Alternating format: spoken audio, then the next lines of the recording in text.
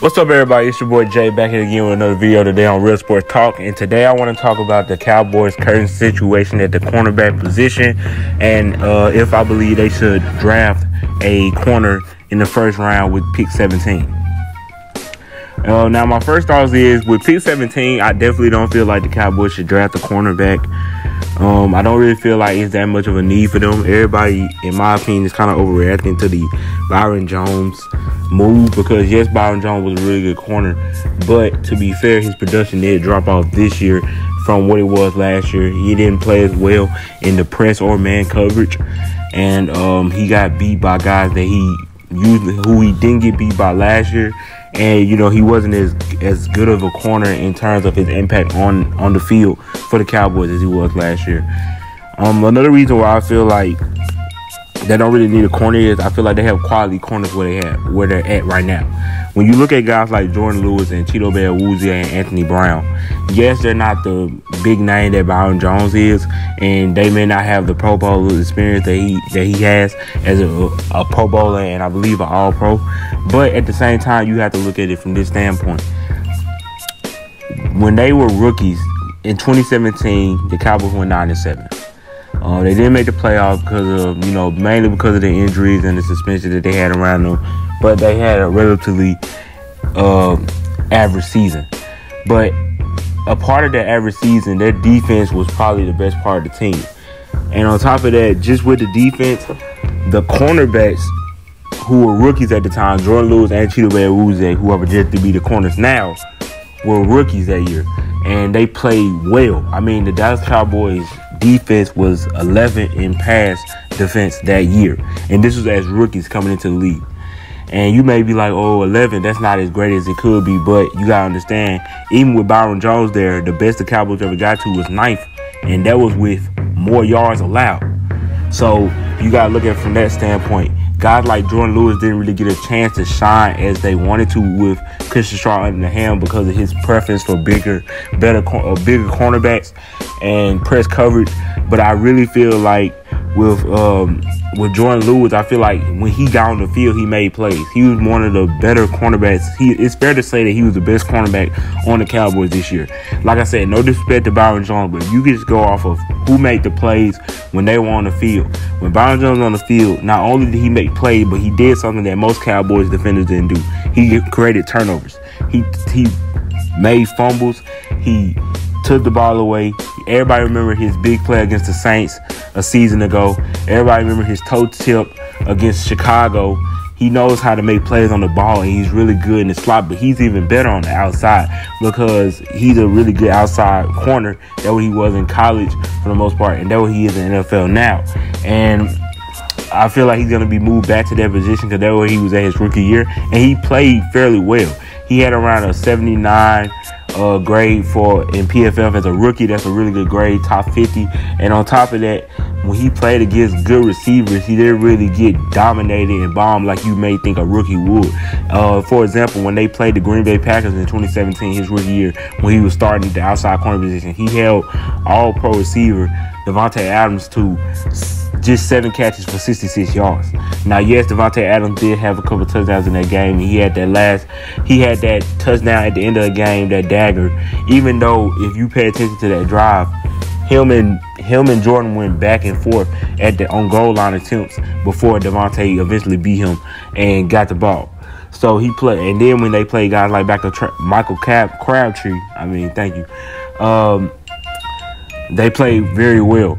They didn't really allow him to do too much and didn't really allow him to get around the field and dominate them like that, which ultimately helped the Cowboys win that game against the Raiders.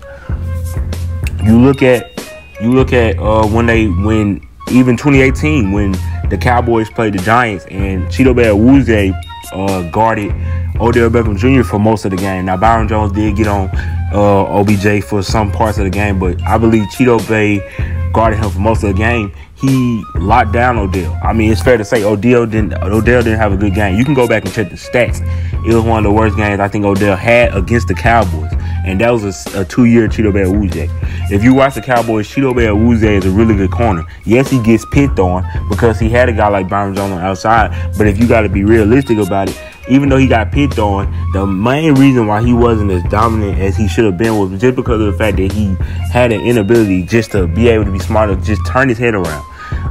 He had really good coverage. He covered guys extremely well if you go back to it.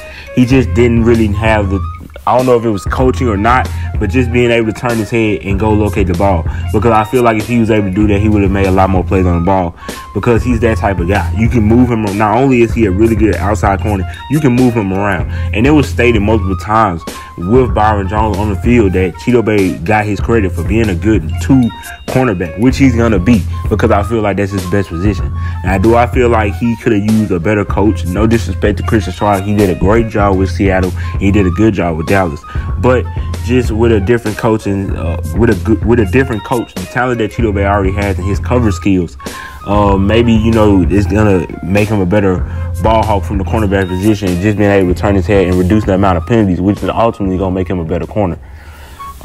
So I feel like, and then even with Anthony Brown in the slot, Anthony Brown isn't the best Cowboy. I understand a lot of fans don't really like Anthony Brown like that. Trust me, I'm not on his fan train either. I've said on multiple occasions that I didn't really like Anthony Brown, but I will give him this. He is an average slot corner. He will not kill you. He will not, get burnt on big plays and let big plays happen. He's not one of those guys. But he's just not one of them guys where you're going to feel safe if a Julian Edelman, a Cole Beasley, any of the top slot guys is right there guarding him. You don't really feel safe on the 3rd and 10 that he may not give that up.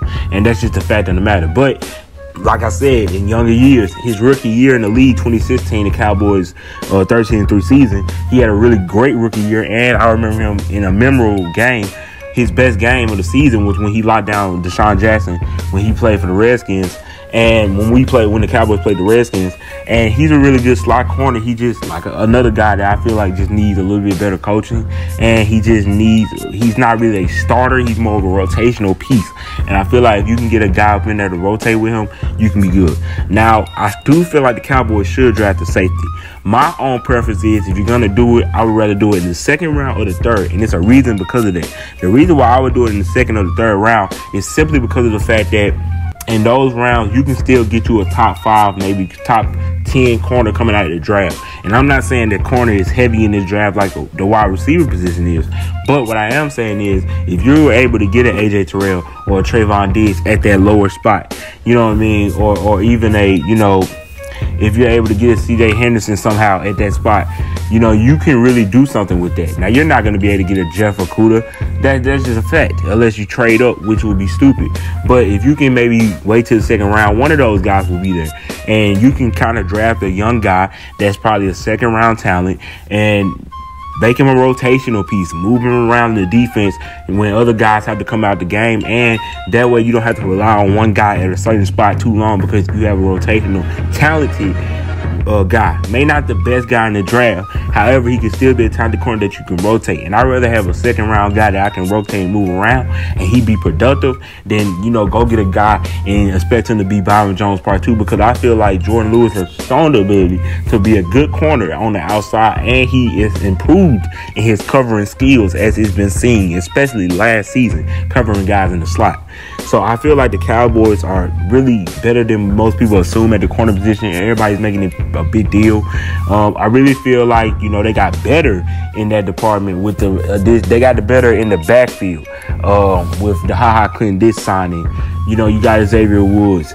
You still got those young guys that you can still, in my opinion, you have a better defense now than you did in 2017 when they were rookies and you had a top 12 pass defense.